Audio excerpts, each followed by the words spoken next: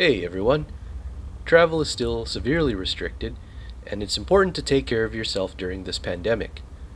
But it seems like the world is slowly starting to reopen, which is good.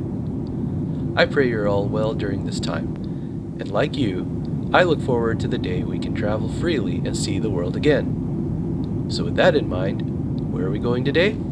We're off to Karatsu, Japan, on the island of Kyushu. I started my journey at Tenjin Station in Fukuoka. It's about an hour and a half ride on the Fukuoka subway's Kuko line. The cost is about 1,160 yen or $10.79. It's well worth it. Along the way, you'll see some of the most beautiful scenery and coastline anywhere. On this route, you'll pass little villages and farms all along the way. So enjoy the scenery and the ride. The ride down there, with the spectacular views, are well worth the trip on its own. But we're not here just to ride the train. No, we're here to see Karatsu. Why Karatsu? And what's there to see and do there? Well, let's find out.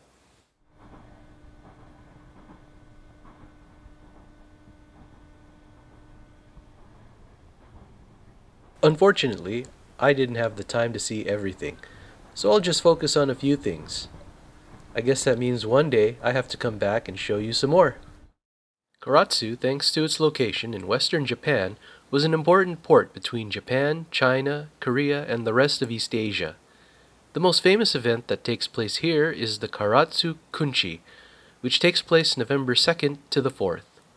I missed the event, but there's a small shrine you can visit, and there is a museum which houses the Hikiyama.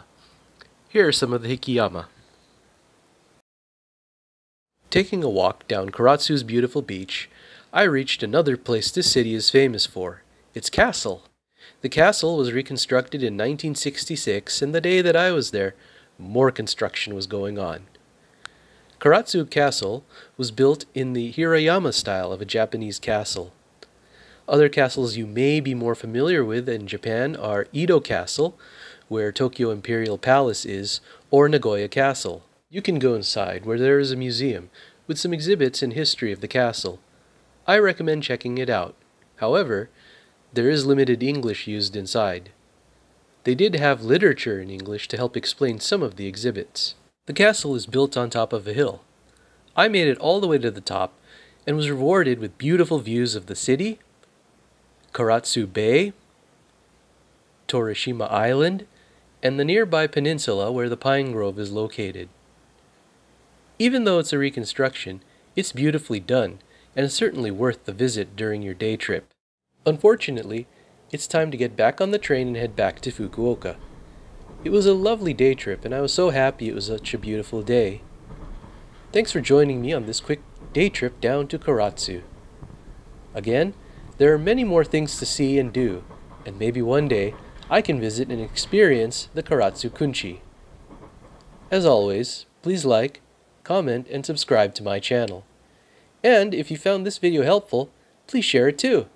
Thank you.